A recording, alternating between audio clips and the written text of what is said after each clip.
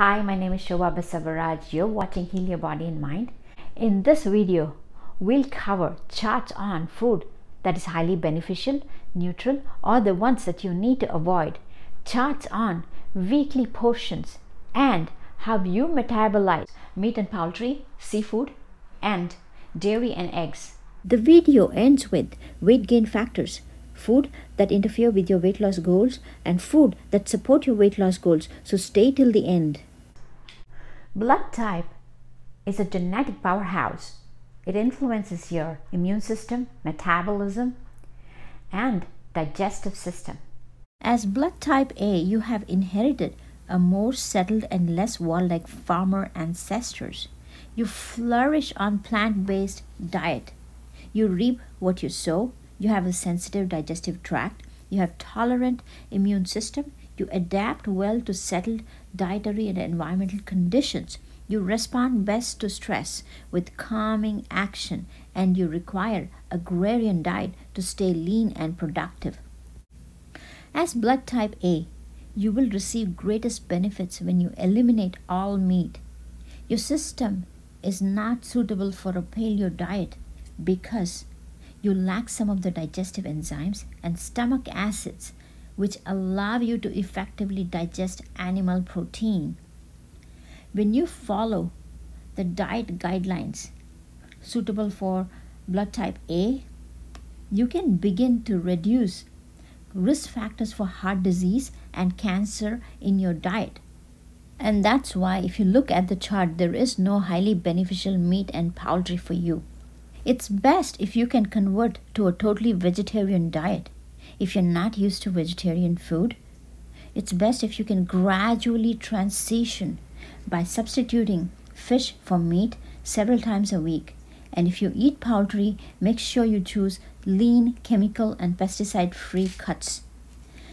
Stay completely away from processed meat products such as ham, frankfurters, and cold cuts because they contain nitrites which promote stomach cancer in people with low levels of stomach acid. The weekly portion size of meat and poultry for your ancestry is lean red meats 4 to 6 ounce if you're African, 0 to 1 time, Caucasian 0 times, Asian 0 to 1 time. Poultry 4 to 6 ounce, 0 to 3 times if you're African, Caucasian 0 to 3 times, Asian 1 to 4 times. Coming up is food that help with your carbohydrate metabolism and with weight loss, food that increase microbiome diversity and discourage microbial imbalance, and food that decreases microbiome diversity and encourage microbial imbalance. As I mentioned earlier, there are no highly beneficial meat and poultry that support carbohydrate metabolism and help with your weight loss. Under meat and poultry, there is no food that increase microbiome diversity and discourage microbial imbalance. Under meat and poultry, food that decreases microbiome diversity and encourage microbial imbalance are ham, pork, and bacon. You should avoid these food. As type A, include moderate quantities of seafood 3 or 4 times a week. Many varieties of fish are rich in omega-3 fatty acids, which are protective against your tendency for cardiovascular disease and cancer. Avoid white fish such as sole and flounder because they contain lectin that can irritate your digestive tract. Introduce snails into your diet. The edible snail Helix aspersal pomatia contains a powerful lectin that may protect against breast cancer. This is a positive kind of agglutination. This lectin helps to get rid of sick cells. Try to bake, broil, or poach seafood to achieve its full nutritional value. Weekly seafood portion size for your ancestry. All recommended seafood 4 to 6 ounce if you're African, 0 to 3 times, Caucasian 1 to 4 times, Asian 1 to 4 times. The seafood that you need to be eating because they enhance your carbohydrate metabolism and help with your weight loss are red snapper and sardine. Seafood which increases microbiome diversity and discourages microbial imbalance that you need to be eating are carp, cod, mackerel, Atlantic, monkfish, perch, pickerel, walleye, pollock, Atlantic, red snapper, salmon Atlantic wild, salmon Chinook, salmon sockeye, sardine, trout, rainbow, wild, trout, sea, whitefish, and whiting. Seafood that decreases microbial diversity and encourages microbial imbalances that you need to be avoiding are bass, striped, bluefish, eel, oyster, and tilefish. You can tolerate small amounts of fermented dairy products, but you should avoid anything made with whole milk and also limit egg consumption to an occasional organically grown egg. Your choices should be yogurt, kefir, non-fat sour cream, and cultured dairy products. Raw goat's milk is a good substitute for whole milk. And of course, soya milk and soya cheese are excellent substitutes and are very good for you. Most commercial dairy products are not digestible for you because the sugars in milk tend to be seen as unfriendly to the gut and they encourage the growth of non-A-friendly bacteria. If you are an allergy sufferer or if you are experiencing respiratory problems, know that dairy products greatly increase the amount of mucus you secrete. You normally produce more mucus than any other blood types, probably because you need the extra protection it provides your somewhat too friendly immune system. However, too much mucus can be harmful because various bacteria tend to live off it. This is another good reason to limit your intake of dairy foods. Portion size of dairy and eggs for your ancestries is as follows. Eggs, 1 egg.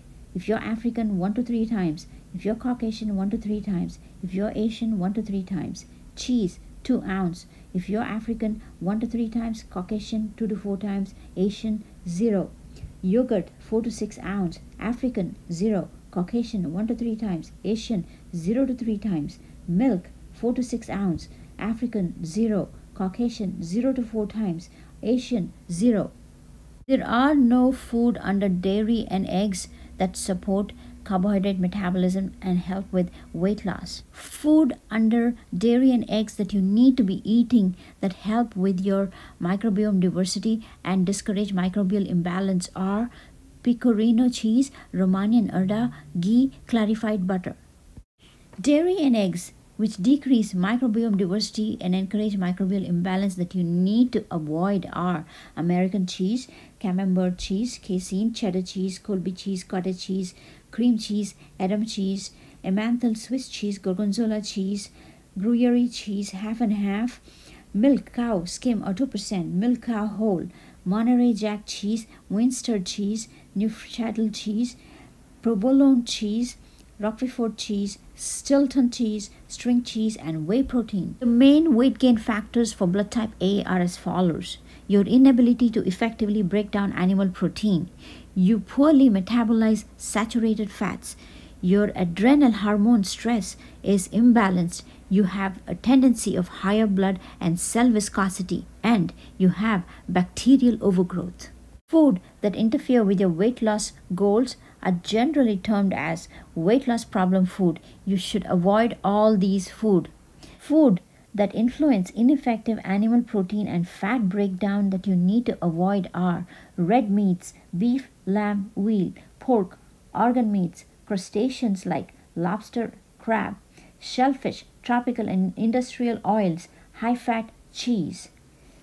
Food that influence tendencies towards high blood and cell viscosity that you need to avoid are vinegar, oranges, cow's milk products, distilled liquors, gore gum. Food that encourage bacterial overgrowth that you need to avoid are white and sweet potatoes, black pepper, navy beans, oranges, kidney beans, lima beans, and whey. Food that support your weight loss goals are generally termed as weight loss superfoods, and you need to be eating these. Intelligent protein choices that you need to be eating are soy, sardines, snapper, snails, acceptable legumes, beans, and nuts. Food that increase self-viscosity that you need to be eating are lemons, water, pineapple, blueberries, blackberries, green tea, acceptable oils like olive, flaxseed, and walnut.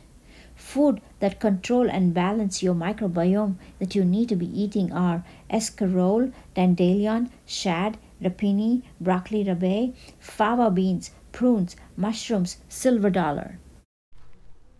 Eat right for your blood type. It's an individualized blood type diet solutions to maintain the right weight, for physical vitality, longevity, and for emotional strength. It's based on the research done by 2 generations by Dr. James D'Adamo and his son, Dr. Peter J. D'Adamo. Try this diet plan out for about a month or 2, and in the comments write what changes you found, what improvements it did to your health. If you are new to my channel, subscribe, hit the notification bell for new videos. If you like the video, give me thumbs up and write comments below. See you in my next video.